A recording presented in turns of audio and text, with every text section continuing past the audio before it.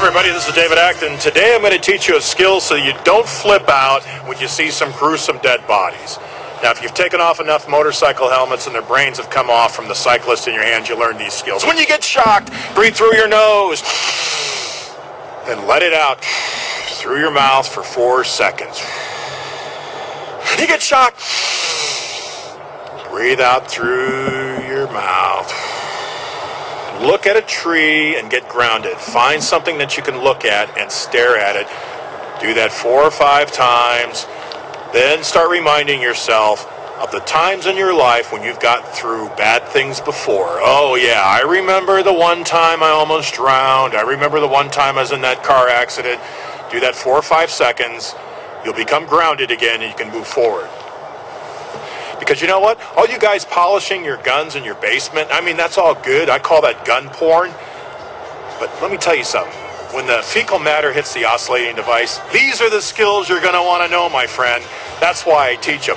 That's why I don't do gun porn. That's why I give you skills that you can put in your brain so that when you're confronted with the situation, you know what to do.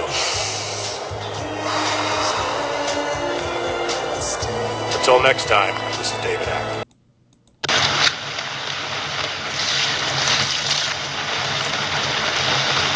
This is the way that I am filtering the rainwater I've caught off this roof. And you can see it's a 2-filter system. I first use a netting or screen for this plastic bottle. Then it goes through this cotton bandana through this bottle. And this bottle filters water into this container. The reason I didn't put the straw all the way to the bottom is because any sediment that manages to make it through this cotton bandana will fall here, the heavier sediment, and this will just bring this water into this clear bottle. Then I will add bleach. Now most of my water that I catch is used for the garden, so I don't want bleach in it, and that's why I use a double filter system for potable water.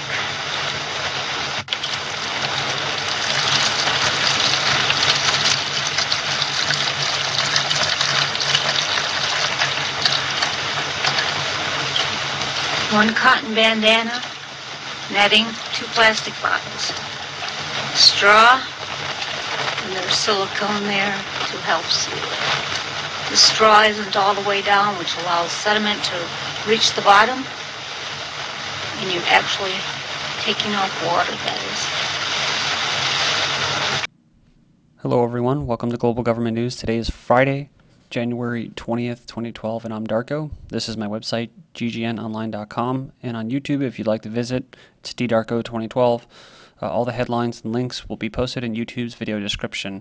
Here's a poll, and then I'll move on. Do you believe there will be a military conflict with Iran this year? So far, 67% say yes, followed by 16% saying maybe. Okay.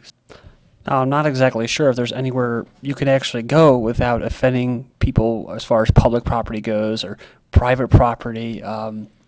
I had my own little encounter with that recently, but I'll just cover this. Do I need a bug-out location? Where do you live? Where you are currently living is important. If you are living in a large city or a town, you're at risk. Having someplace a couple hours away from the area you live might be a good idea. In the event of a large-scale disaster, emergency services will quickly be overwhelmed. Without trying to sound like an alarmist, you could find yourself in an area that quickly becomes riot-prone or open to looters that decide they want everything you have. Without emergency services, you can become a target. Of course, without owning a firearm or some kind of protection, to be a target too. Do you want to stay in the city or risk having to shoot looters or be shot by them?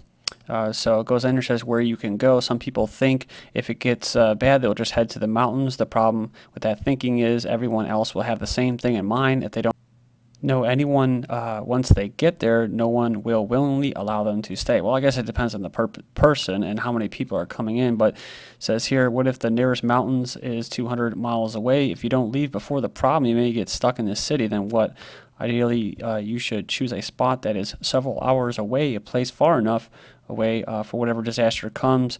You are not in the same region. Otherwise, when the crap hits the fan, it says you're still stinky. So it says here, is the area you are looking at equipped with basic necessities? Does it have water? Does it have shelter? You can't just buy a piece of land and never spend any time on it until something happens. It has to be the basics for survival. Finishing up here, how would you get there? How you will get there from home to your bug out location is important. It says here, if you are in New York City, but you may not even have a car.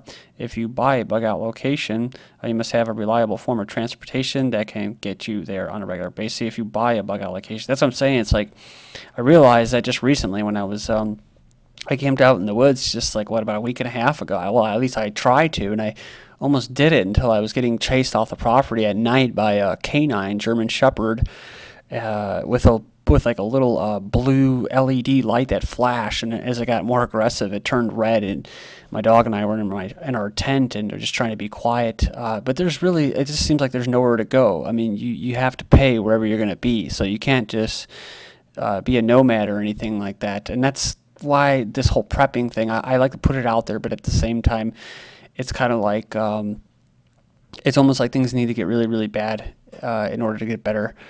And everybody's like, this guy was willing to unleash his dog out on me and possibly maim my dog, and then I would have ended up shooting his dog for protecting his property. But it's woods. This guy had a humongous, farm or whatever, and then he had these woods that I guess he owned and, leased out to hunters and stuff like that, where they sat up in these trees and just, looked down and shot these deer that were walking by. It's really sporty, I think, But anyways, and dressing in camouflage as if the animals aren't going to see them or sense them. But anyways, yeah, so, this guy was willing to have this whole standoff, unleashing the dogs on some dude that's on his property camping. What if I was like a homeless vet and I had nowhere else to go and I was out there? I'm going to get mauled over that, dude. You know what I'm saying? It's like, you can't take that land with you to the spirit world. You can't take it with you, dude. But that's the mentality of people now, and I don't think that they mean to be like that. I think that's just the way it is. But while I was out there, it was kind of nice. I was able to try to work on getting my fire started with just wood, which was hard, but I got close. And using my flint and basically making water. I mean, it was kind of like it was actually kind of like a Bear Grylls moment where I dumped myself off, or I was dumped off, and I had this water with me, and in like trying to do it all fast, I ended up breaking the container, and all the water spilled out in the beginning. So I actually had way less water than I planned on. So then I ended up having to use little scraps of snow that was around, and then putting it through a sock that I had in a cup, and then boiling it, and then I actually had pine needles, so then that helped with the taste and that. So anyways, reusable hand warmers. A couple years ago, purchased some of these hotspot reusable hand warmers from Emergency Essentials. And it says here, what are they? These hand warmers are a plastic pouch filled with liquid, usually sodium acetate, that creates heat as it crystallizes. It says Wikipedia has a little more information on how the chemical reaction works. The hotspot warmers are approximately 3 inches by 5 inches and a little over ½ inch thick. And it says here, you have your hand warmer is supposed to be stored in a liquid state and has a little metal disc floating around inside of it. It says grasp that little disc and flex it. It doesn't have to be flexed much then to start the chemical reaction. It said this part is pretty cool. It forms crystals starting at the disc. As they spread, it says the hand warmer heats up. Watch the video below. So I'll post the link here for you. And I'm personally not too big on the bleach or the tablets and stuff like that. And these hand warmers, again, like, they're going to run out. I mean, you have to think about stuff as running out, kind of like bullets and ammunition, and going with a bow and arrow instead of, relying on that system. So you can check this link out. I'm not going to go completely through it, but it's about Prepper's China. It's about wood, and that's what I would go with because, with metal, you risk having, it's more weight to carry around, which is a big deal, especially if you're carrying a cast iron skillet. But what? It's rust. So if you have wood here, it would be kind of nice. But it goes in here. I didn't ever even thought about it, about how you can actually make this. So you start off by looking for a suitable log or branch. Look around the area until you locate a chunk of wood that's neither punky nor rotten, but big enough to be made into a practical container. Talking about a pot, cup, or spoon. A piece of timber that will hold a quart or two of liquid and solids when its center has been burnt out to form a bowl will make a good stew pot. So, it goes in there and says you want to make sure you avoid poisonous trees. It says try to utilize pines, cedars, oaks, and hickories. And then it basically goes in there and it says hardwoods take more time. But what you want to do is once you selected a suitable chunk of raw material, chip away the bark from one side until you have a flat surface or platform. Then place the hot glowing embers from your fire in the center of the level spot and blow on them, causing them to burn slowly into the wood. And lastly, it says after charring the depression to the size and shape you want, use a sharp stone or knife or metal spoon to scrape out the burnt flaky residue inside the bowl. Then find a rounded rock. This is what I use every day to crush my fennel on that. To put in my little morning concoction of vitamins in that, a rounded rock, and use it as a sanding stone to grind out and finish your work. But there's places that you can buy this stuff. I just started looking around. It's weird though. It's like the only wooden spoons in that I can find are they're called, referred to as kids products. But I think it's kind of dumb. I mean, it'd be nice to actually have one of these smaller spoons right here. So the links will be posted. You can check that out. What to do with your Federal Reserve notes, talking about your dollars in a survival situation. So for those accepting a hyperinflationary destruction of the U.S. dollar at some point in the future, you might want to consider hanging on to your U.S. dollars, at least some of them. And so there still may be a use for them in the post-collapse. Goes in there and talks about a snowshoer who was lost in a blizzard for 2 days on Washington State. Mount Rainier, said he stayed alive by digging out a snow tunnel and burning the dollar bills for warmth. This is the irony that I've came across when I was at Mount Mitchell in North Carolina and other parks and stuff like that. Because like I said, every square inch of the Mother Earth has been sectioned off, right? Man owns the earth. At least they think that they do until she shakes them off like little like an elephant shaking off little ticks and fleas and stuff like that. But it goes on here and he says that the biggest worry that he had besides surviving and staying warm was he was worried about the national park. You're not supposed to have a fire. That's right. No fires.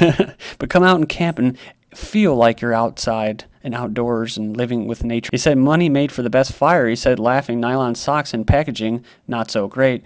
Of course, you can use it as teepee. So I wanted to cover this around the wooden bowls and that, but either way, I'll finish up with this and we'll go into some wild edible food in the next video. 7 tips for cast iron Mavens, or soon to be Mavens. Says I love my cast iron skillet, even though I've had it for less than a year. It is the most used piece of cookware in my home. I have to agree.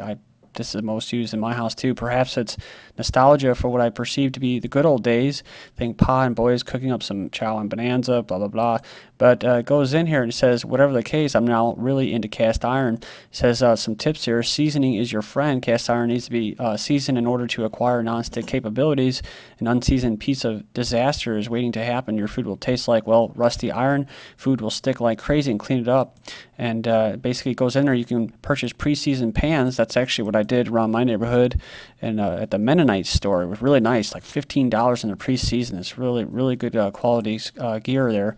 But she goes in there and says, you can do this by wiping a thin layer of vegetable oil or olive oil, that's what I use, along the inside after each use. Says then to use a little mop thingy I purchased on Amazon. She said that she's been doing this to her skillet and it's been getting nice and dark. She says, I'm sure that the time will come when I can give this up. But for now, I like how nice and shiny the pan is. I tried to get my mom's, but she just wouldn't give it up. I mean, it goes all the way back to like my Swedish ancestors, like 3 generations ago. It says here, cook with a bit of oil. So just like coating the pan with a thin layer of oil after each use, while the pan is new, you should still cook with a bit of oil. Then preheat the pan. Cast iron heats evenly. No hot spots or cold spots on this puppy. Take advantage of this heat. Preheat first. Yeah, because basically you can crack it. That's what I know here. It says here, store cooked foods somewhere else. The acid in the foods will break down the seasoning in your pan and impart a metallic taste. When the meal is over, take the time to store your food in a suitable container. And lastly, never ever use soap for cleaning and dry thoroughly. It says will destroy it. Instead, scrape off the bits of food left in the pan, and if necessary, use some salt and a tad of water as a scrubbing agent. And whatever you do, do not allow your cast iron cookware to air dry. Will rust. Instead, dry it well, and for good measure, add that coat of oil we talked about in number 1 above. And she just goes into how qualities count and was passed down from her grandmother, if you can get them, like I said.